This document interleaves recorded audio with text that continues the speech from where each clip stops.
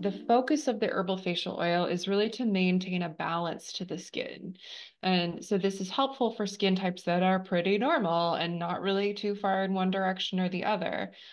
It is not necessarily as supportive for staving off signs of aging or helping to kind of reduce the appearance of signs of aging as the anti-aging facial oil is. That one, it is a little bit richer. It starts with a jojoba oil and then the seed blend that's steeped into it. Those are very antioxidant rich. The direction of the anti-aging facial oil is maintaining the strength and kind of like youthful glow. Which is a little bit different than the herbal facial oil.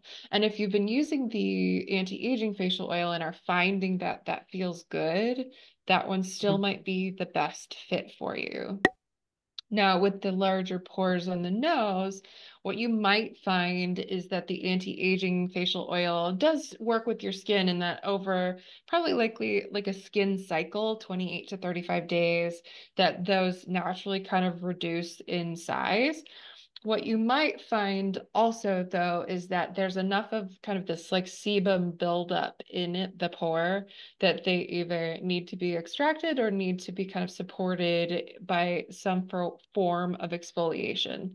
With extractions, every state is different in terms of the legality that they'll allow estheticians to do. So you could go to a spa and they don't do extractions on the nose there. It just would depend, and you would want to either ask, call and ask or something like that.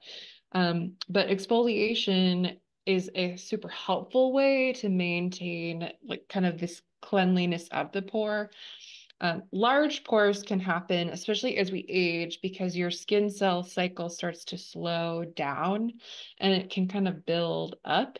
And exfoliating, so especially for normal and combo skin, you can pretty much handle almost any version that we offer. We have three options. I don't actually have the Ayurvedic, but it's the most mild, and so I won't talk about it quite as much. It's a loose, dry exfoliant, and you wet your fingers and kind of create a paste with it. The other options, this is the kaolin micro exfoliant, and this is in a BPA-free lined aluminum tubing here. And the texture of this is pretty truly like what you think of when you think of a skin scrub. It's got a good amount of texture to it. It's kind of in like a creamy consistency. The blend of it also has kaolin, and so it's naturally kind of pulling impurities, excess oil, all of that to it. This one, just an aside, is a good one for the body as well. So if you're looking for something that is dual purpose, this is good for the body. And this is good for pretty much any skin type. It's a little bit intense if you're really sensitive. So if you are someone who's prone to like, feeling really sensitive or reacting quickly to products, that one can be a little bit too much texture. But otherwise, most skin types can handle it. And then the third one is the resurfacing facial exfoliant. Now, this one's different. This is a gel consistency that is a honey-derived lactic acid, like base. So it's pretty active.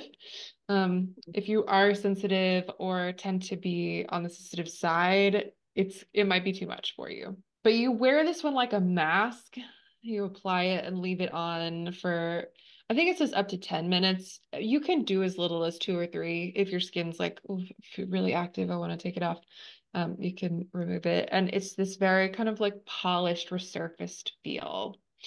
So in aiding in kind of reducing the size, reducing the appearance of large pores, maintaining this kind of like healthy, like exfoliation of the skin, it can be helpful so that this isn't like building up and impacting in a pore.